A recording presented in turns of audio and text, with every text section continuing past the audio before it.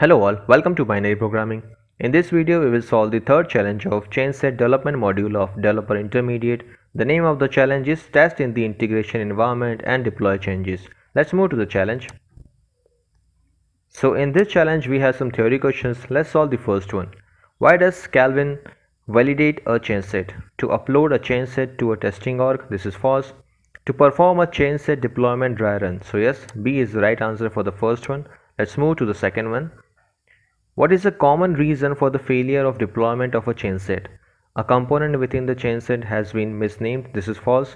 A deployment connection has not been authorized in the source org. This is false. The validation process was skipped. This is also false.